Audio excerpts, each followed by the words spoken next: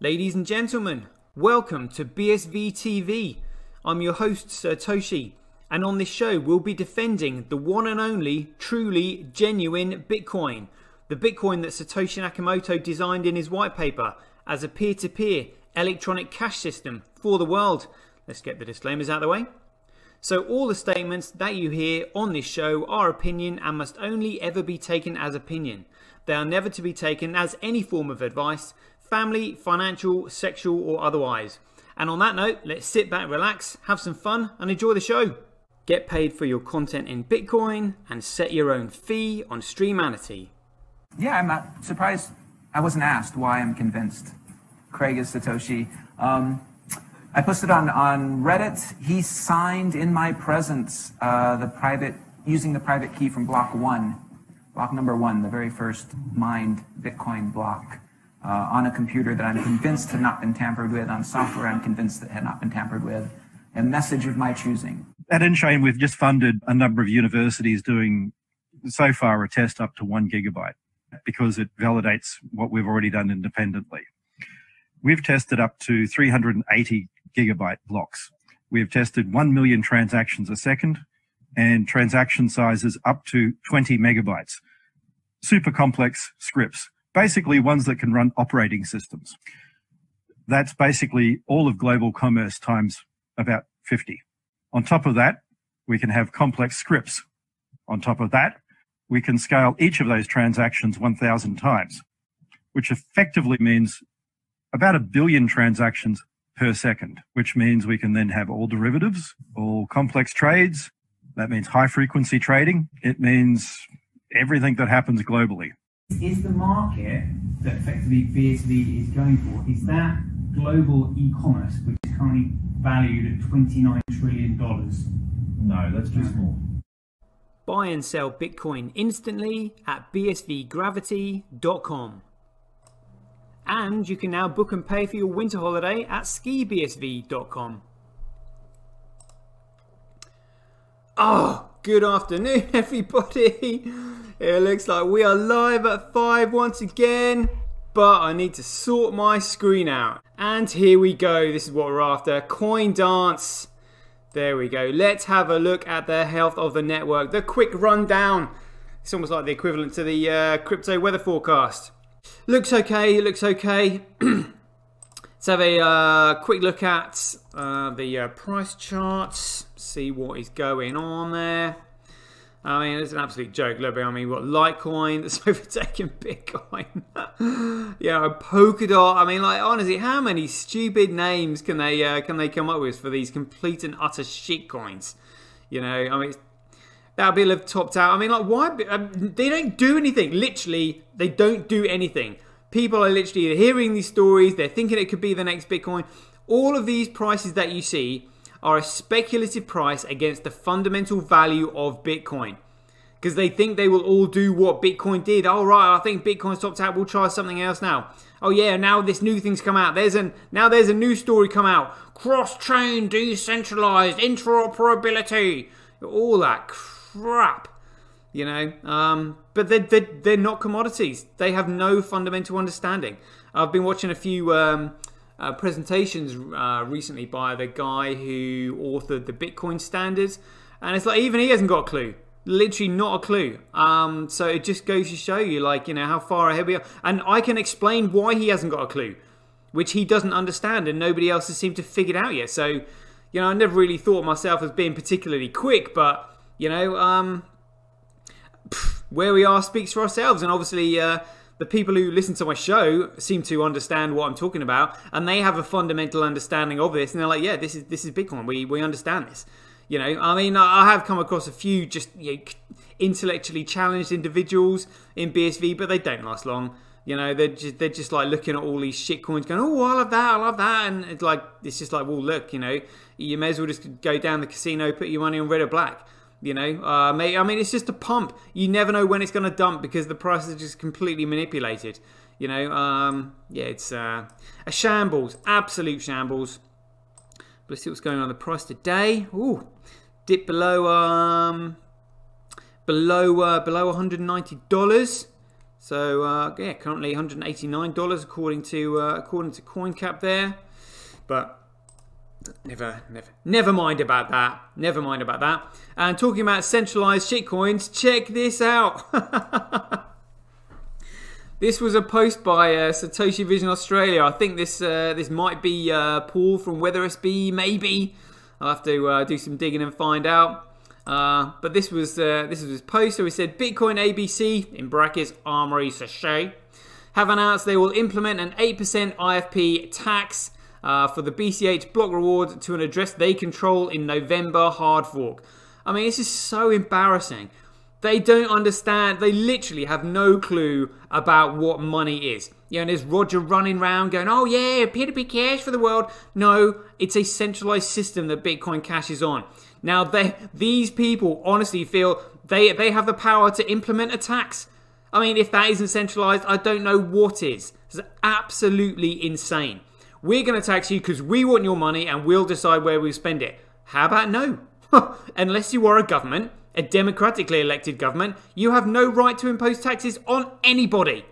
You know, well, if these douchebags want to pay it, but you know, but that wouldn't be a tax. It would be a voluntary contribution. Whereas they're now actually sort of like, you know, putting this tax on it. It's honestly just absolute schoolboy, absolute schoolboy. I'm so glad, I'm so glad they effectively stood up as a group and said, right, we're a bunch of douchebags. We will see you later. It's like, okay, boys, bye-bye. See you later. See ya. Wouldn't want to be ya. Good grief. And check this out. So we've got 5 hours left of this poll. And I said here, like, considering it took Corecoin, BTC, 11 months to go from $1,000 to $10,000, how long do you think it will take Bitcoin, once it reaches 1,000, to also reach 10,000? And some people are saying like 12 months. I mean, like me, I'm a maxi and I have a fundamental understanding, and like obviously I'm super bullish. I mean, the question is, when will it get to 10 grand? So when will it get to a grand? You know, after that, it is just going to absolutely explode, you know. So, I mean, between 1 and 10, I'd go for 1 and 4 months.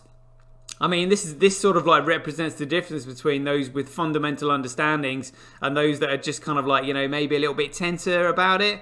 But yeah, I'm certainly in there. But I mean, have a look. Let's have a look at this on Corecoin.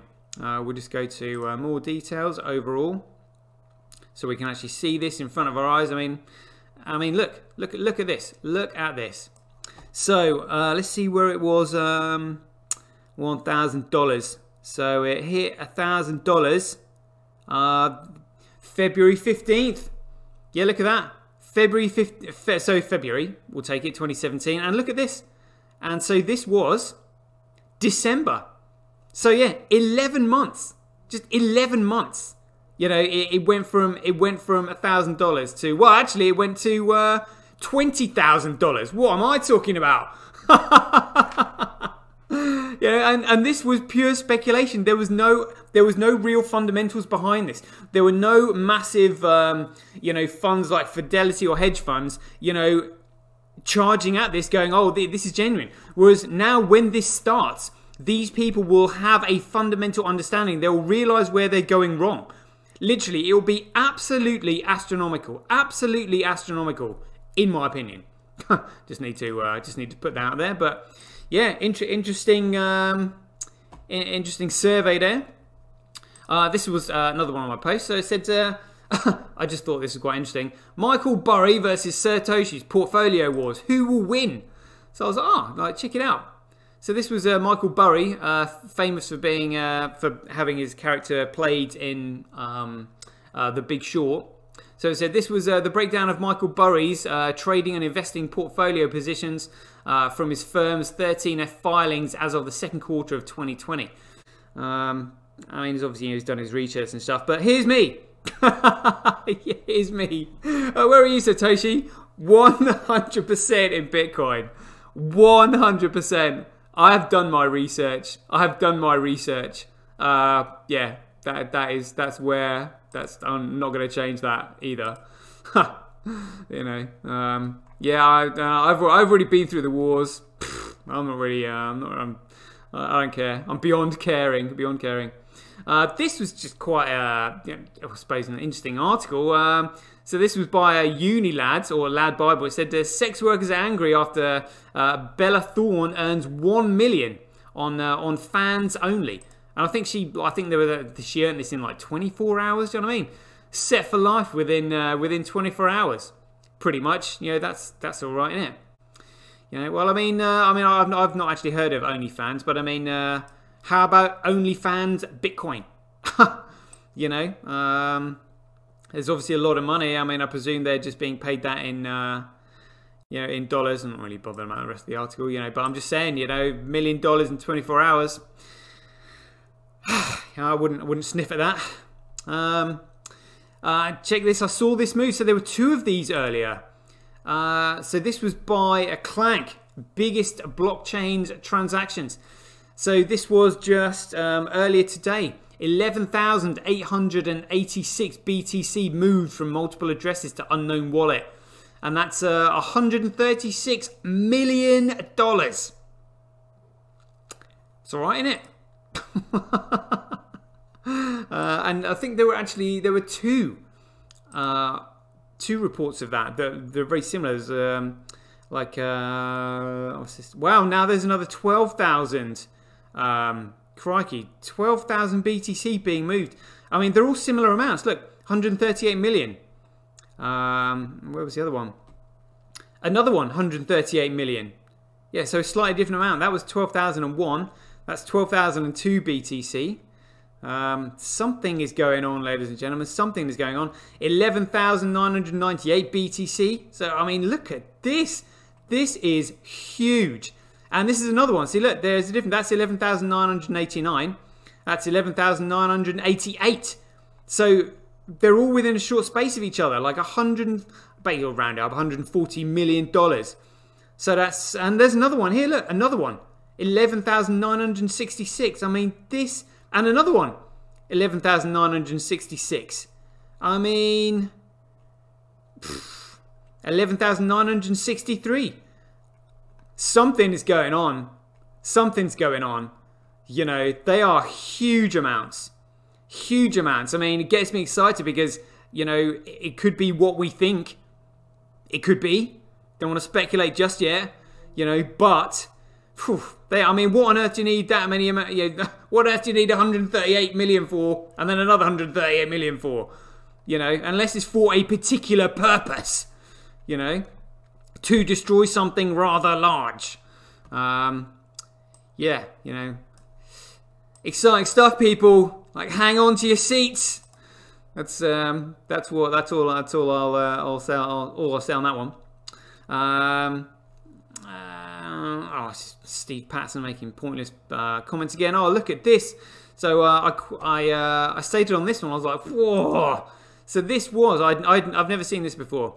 The United States is suing 280 virtual currency accounts. That should be a little bit shocking to shitcoiners, you know, who seem to think this is censorship-resistant money and stuff like this. See, North Korea's documented hacking of viral currency exchanges. In its August 2019 report, the panel of experts established by the United Nations Security Council to investigate compliance with sanctions against North Korea.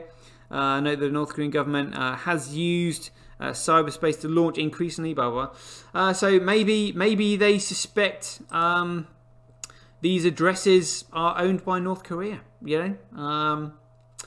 Who knows? Who knows? But, I mean, watch this space. Let's just see what happens, and shall we? You know, maybe that's why they're after them. So I said, simple question: why would I want to cash out my crypto and use Visa? Why? Why would I want to? Why would I want to? It's Visa that will be switching to the Bitcoin BSV network. So it's your business model that is flawed. I'd recommend changing it quickly. You know, honestly, it's just, I mean, look, and they got the lightning in their profile as well. I'm like, seriously, boys? You know, like, oh yeah, here we go. You can cash out your crypto so you can just spend your fiat. No, I don't want to spend my fiat. I want to be spending crypto. I'm going to be spending and using Bitcoin. Yeah, honestly, the crypto douchebags have absolutely no clue whatsoever. You know, I mean, they're just totally, they just don't understand the point of crypto. They don't understand that this is a digital commodity. The first time we've ever had commodity money in a digital version. It's the best form of money we've ever had. And they're like, oh, you know, dump that crap and get out your lovely fiat.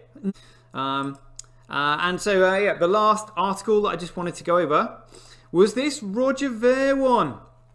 I thought this was really quite funny. You know, I mean, sort of Craig being the way he is, like he'll be keeping tabs and keeping an eye on everyone. And Roger was probably thinking, oh, you know, it's over. No, it's not, mate. Here we go. This was an article by CoinGit. It says lawsuits welcome Roger Ver in Antigua Barbuda. Let's just have a quick go through this. Here we are. I mean, I think he would have got a bit of a shock from this. He's like, oh, can I not go anywhere? No, mate. You broke the law. You know, you crossed Craig. You tried to destroy Bitcoin. You've got it coming. You can run, but you can't hide. It is now time for ding-a-dong, people. Let's get it on. Put those lovely Handcash handles and Paymails in the chat box. Let's do this. So anyway, it is the weekend. It is a Saturday. I try and do a show almost every day. I'm almost like addicted to Bitcoin. It's my form of therapy. There is never a dull moment. There is always something going on. I absolutely love Bitcoin, as you can probably tell, because I can understand the positive effects that it's going to have on the world. I always knew there was something wrong with this world, but I could never put my finger on it because there was never a solution to it. You know, the problem is money. Money. And Bitcoin solves this. It solves the problem of waste. You know, it just means that producers of goods and services are now going to be competing even more because they'll actually want your money. So they will be reducing their own prices in order for you to give you their money. They will be increasing the quality of the goods and services. None of this built-in obsolescence crap. Honestly, it is going to be an absolute paradigm shift for the better. You know, and encouraging good behavior and everything else. So, you know, if you want to get your hands on BSV, there's an advert coming up in just a mo. So I hope you enjoyed the show. Share it out if you did enjoy it. And I'll see all you guys soon. Take it easy. Cheers. Buybsv.live, the best place to buy Bitcoin SV online.